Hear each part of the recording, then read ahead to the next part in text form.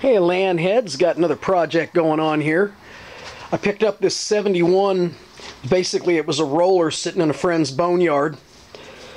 And I was just gonna clean it up and throw an engine on it. I had a spare 12 horse that put some points in it, got it running. And got to looking at it and decided, you know what, I might want to put sprockets in it. And it's a good thing I did, because I've discovered that there was no oil in the chain case. This bearing is seized to this cup. I'm going to have to cut it off of there with the Dremel tool. The drive sprockets were about to shatter. I had seized bolts in the bogie shafts. The track, man, the track is in real nice shape. I don't know that it's the original track, but other than a little bit of weather checking, the lug on it and everything's great. It's had some interesting repairs.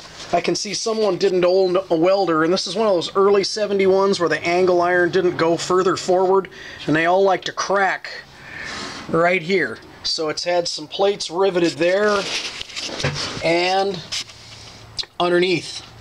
I'll probably just take a grinder and clean the paint up and just throw some tack welds around them. I mean, they're doing their job. And yeah, those aren't 71 skis. I let the guy I got it from have them.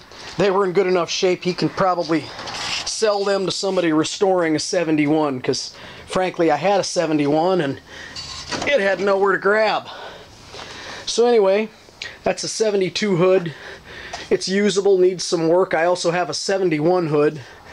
I'm not sure if I'm even going to bother like wiring lights or anything up on this thing. I think it probably had like a 335 or a bigger Rotax single that had the angled plug. I can see somebody bent this out for that.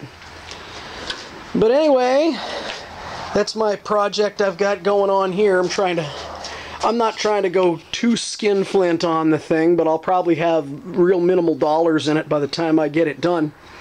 And after all, the less you have in them, the more you can have. All right, folks.